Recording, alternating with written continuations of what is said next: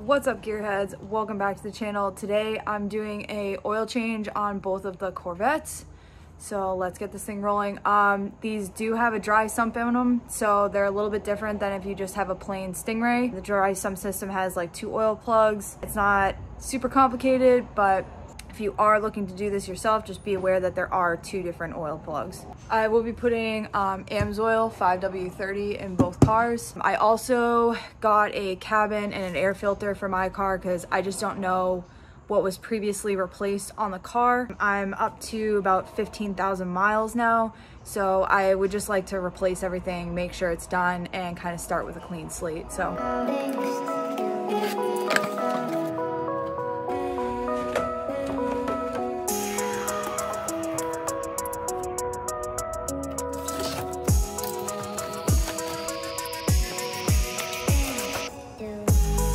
I went with AC Delco, which is like the OEM replacement for Corvettes, for my air filter and my cabin filter. I was going to get AC Delco oil filters as well because I like to order a couple just so I have them if I need to do an oil change quickly. I was doing some reading on their oil filters. They're supposed to do a better job at filtering everything. I forget all the technical shit on these oil filters, but actually you can see it right on the box here. When they do testing on the oil, there's only 20 microns of contaminants in the oil. So these are supposed to do a better job at filtering the oil and leaving less contaminants in the oil. So yeah, I went with these. We're gonna see how they do. Not that I'm really gonna know, but maybe it'll last longer than my Subaru.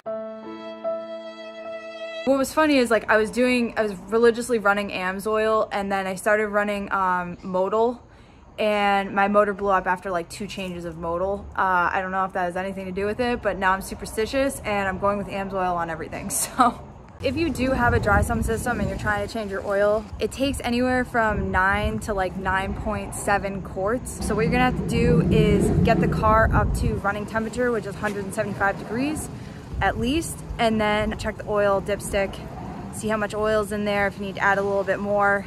Obviously it's easier to add more than to have to drain the oil and take some out. So also, biggest thing is if you're jacking these cars up, you need pucks so that you don't ruin your skirts. Cars are also getting a bath today, so don't judge me. I drive this thing on a construction site every day, so it gets pretty dirty throughout the week. But if you're doing an oil change on one of these cars or lifting it up for any reason, you're gonna need these pucks so that you don't crush the underside of your car. It just gives enough separation and for the jack to kind of sit on something so you're not crushing all this. Look at my new badges. I think they're so cute. I'm probably gonna buy a spare set and actually paint them like this, just because this vinyl is probably going to get pretty beat up and peel off of here eventually, but it looks cute in the meantime. For those of you that aren't super familiar with Corvettes, I can kind of show you the difference between the motor that comes in a Z51 versus a Z06.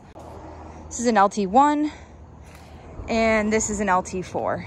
So you can kind of see the difference with the intakes on either car, like the engine cover, stuff like that. And this is an LT5. Just kidding, that's a C3 Corvette. It's funny that we have 3 different Corvettes at the shop right now. First things first, I'm gonna take the oil cap off just to alleviate any kind of air pressure, any pressure that's in there. It makes it easier for the oil to drain. We're just gonna take this little guy off here.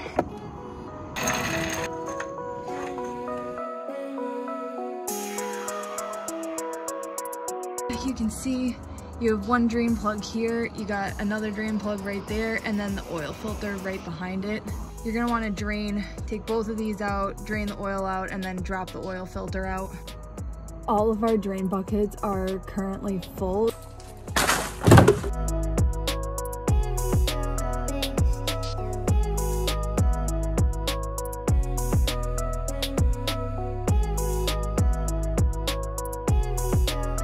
Now that that's taken care of, I can go ahead and drain the oil since this bucket is now empty. Just goes to show you how slammed we've been with work, because like I think the first day we were open and had this shop, we had I think 3 oil changes in one night, and we instantly had like all of our drain buckets full. So we've been doing a ton of oil changes. As you can probably tell on the video, that was A lot of that was like oil and coolant mix because we've been working on this Ford truck that needs a ton of work. This drain plug, I had trouble getting a socket in here, so I ended up just grabbing a 15 mil wrench. But to get it loose, sorry I couldn't film me loosening it. That was a little difficult. We're gonna get this one out. So there's gonna be a lot less that comes out of this drain plug than that drain plug, so don't be concerned if you're like, oh my god, way less oil came out of that one. I just drained all the oil and came to realize that we do not have a filter remover, but I was able to get it loose with a pair of channel locks. In case you're wondering, a pair of channel locks, you can remove the oil filter on your Corvette. It is really tight, but I was able to get it loose. So just in case you don't have all the fancy equipment, we're working between two shops. Now that all the oil is out of the car, I'm gonna be putting the drain plugs back in, put the new oil filter on. Just so you guys know, you don't need to even use a ratchet to tighten the drain plugs up. Whoever worked on this car prior to me cranked down on these drain plugs. It was really hard for me to get them off, even with a ratchet. So take them off with a ratchet, put them back on with just a standard wrench. Don't crank down on these things, just make sure they're snug. As you can see, somebody cranked on these things, on both of them. They were fucking hammered on there, but I did manage to get them off. Just give it a little tug. That's snug. You literally do not need to do anything more than that. Just a little snug and you're good. I'm actually super excited to try these filters out. Check it out, they come in a nice matte black color. It's kind of cool. Not everybody does this, but I like to fill the oil filter up with oil before I put it back in the car, just so it already has oil in it. And besides, you have to lubricate the seal so it doesn't get stuck to the motor. I will be getting single quarts next time so that this is easier to do. Don't do this with a 5 gallon or a gallon jug. It's yeah, that was not ideal. Go ahead and make fun of me in the comments. I really don't care. I just wanted to get this thing filled up. And again, you just need this hand tight. I wouldn't even put a oil filter wrench or anything on this. I literally would just crank it down hand tight and call it a day. Now I'm gonna go grab the funnel and put 9 quarts in the car. I like to always make sure my funnel's clean, so I usually spray it out with brake clean, just to make sure it's clean, and like the tip too that goes inside the motor.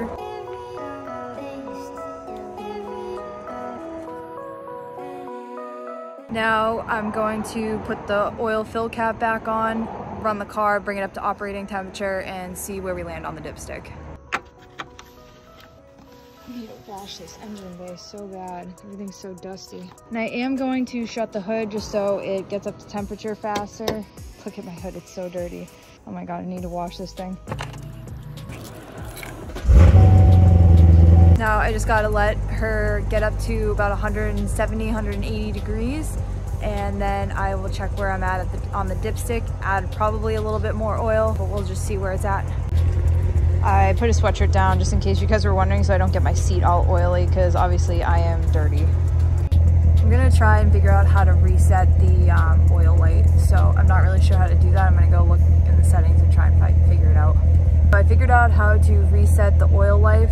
Let me show you how to do that really quick, just in case you're wondering how, and you don't have to go look up another YouTube video. I already have the oil life screen pulled up, but in case you can't find that and you're trying to locate it, you're gonna hit the left button right here, and you're gonna have this screen pop up. You're gonna wanna hit the select button right here on info, and you can see, whoop, it went away. You can see info is right at the top, so we're going to select that, and then you're going to get to this screen. If you don't see the oil life screen immediately, you can scroll up and down, and it's one big loop, so you'll eventually find it. Now what you're going to want to do is press and hold the select button until you hear a beep. Now you can see we just went from 0 to 100%. We are almost up to operating temperature.